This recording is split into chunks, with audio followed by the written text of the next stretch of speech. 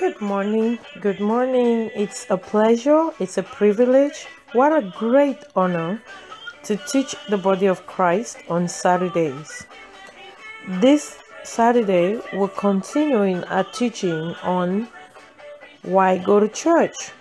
Why should we go to church? Amen.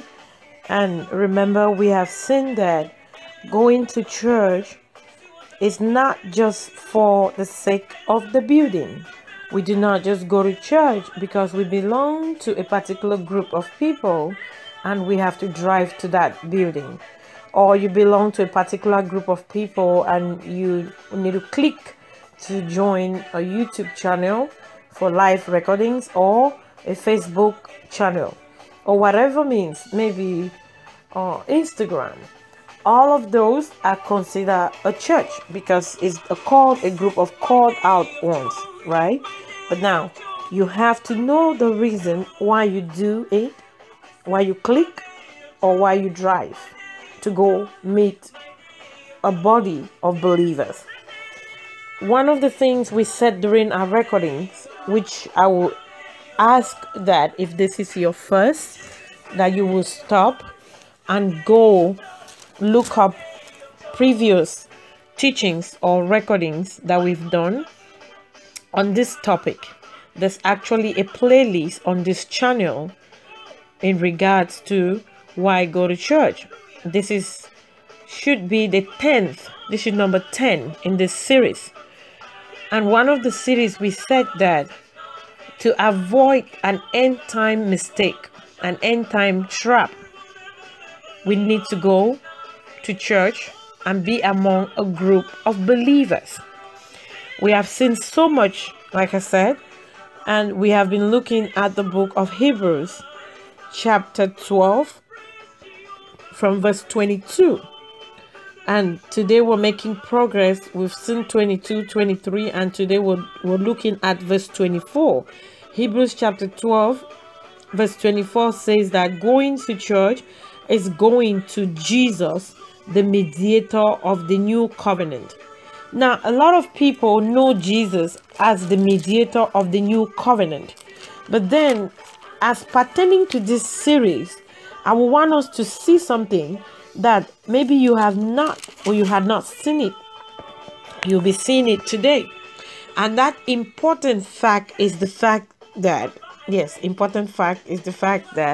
Jesus went to church. Amen. So if you're doubting, you're like, wait a minute, you said going to church is going to Jesus. Yes. When he was here on earth, do you know he went to church? Yes, Jesus did. He went to church. And when he went to church, he participated in the service. Amen.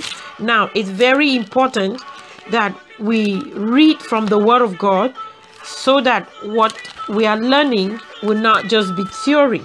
It will be something you can actually apply to your life and see results. That's what we've done throughout the series. So let's progress. Go to the book of Luke chapter 8 verse 18 with me, please. Luke chapter 4 verse 18. You see that? I think we will have to back up to verse 7. No, verse 16. That's right, verse 16. It says that Jesus came to Nazareth where he was brought up, and as his custom was, did you see that word? As his custom was, he went to the synagogue. Now, the synagogue is his fellowship location. That's where he went to fellowship with other Christians or with other children of God. Now, not Christians at that time. So he said, as his custom was, he went to the synagogue on the Sabbath day. He went there and he stood up and read. What is that telling you and I? Going to church is not just going to a building. You need to what? Participate. So why do we go to church? We go to church because Jesus goes to church. Can you repeat that with me? Say, I go to church because I know that my Lord and my Savior went to church and still goes to church. You look in the book of Revelation, it's clear. It said Jesus was there at the door of the church and he was knocking. He said he wants to come in. Why? Because that is his custom. When he was here on earth, he went to church. And I am of the opinion that Jesus comes to your church. I'm also of the opinion that Jesus comes to our YouTube channels. I'm also of the opinion that when you do Facebook Live, he's right there with you. Amen. So whatever we do, like the Bible says in Colossians, do it as unto the Lord. Go to church for him. Go to church to meet him. Miss Ima, at my church, people don't talk to each other. Now, there's a question mark. If you go to a church where people don't like to fellowship with other people, my question first is, are you sure that's your congregation? Oh, I go to this YouTube live that people don't say hello to each other. I usually like this woman teaching on Facebook, but she never say hello to anybody. Now, I think you have to ask yourself, is this Jesus? If Jesus was the one doing this YouTube channel, will he say hello? I think he will. One of the things about Jesus' character that maybe you have not heard or you've not been taught is that he was a very friendly person. He was very lively. Children don't go to grumpy people. That's one of the reasons I say stay in Joyville, because when you stay in Joyville, you don't only attract good things, you attract children. And all of us know that children will not come to somebody that is grumpy. What are we saying this morning? We're saying go to church because you're going for Jesus' sake and you're going to meet him. The book of Hebrews, where we've been studying, chapter 12 verse 24 says it clearly. It said when we go to church, we're coming to the assembly of the firstborn, and we're coming to Jesus, the mediator of the new covenant. And then we've seen here in the book of Luke chapter 4 verse 18 that Jesus went to church as a custom. Means he went often.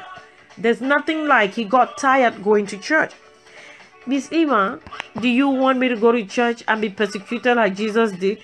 He never stopped. Jesus was persecuted at church. People ridiculed him at church. As a matter of fact, he got tired of them doing stupidity. He whooped them up. But even after then, he didn't stop. He wasn't afraid of them.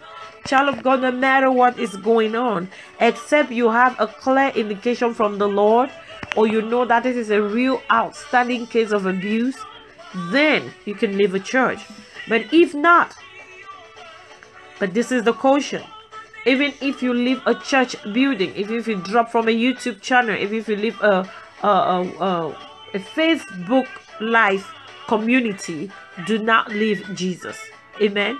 When Jesus quit or left the temple for some occasions, he will get out and walk in their midst and leave because they wanted to kill him.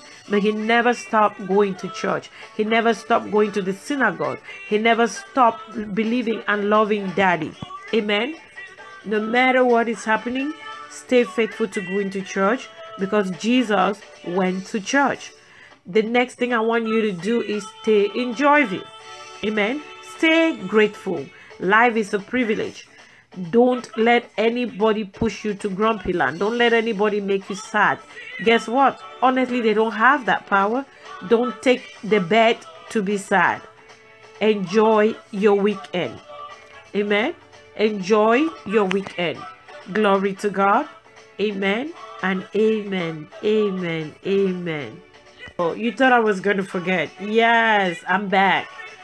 Select your things for tomorrow's service and pray for tomorrow's service. Oh yeah, I almost forgot. The Holy Ghost said remind them about service. So yes, make sure that you select your clothes, put your shoes together, so that tomorrow morning you will not be rushing. Amen. Pray for the service. Oh yes, pray for your pastor, pray for your leaders. It's such a great thing to do. Repeat after me. Father, I go safe to church tomorrow. I thank you for a great ride. Lord, I thank you for my pastor, that he will hear you and he will speak your mind to us. In Jesus' name, amen.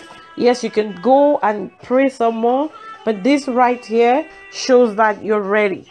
In Jesus' name. Amen. Amen. Amen.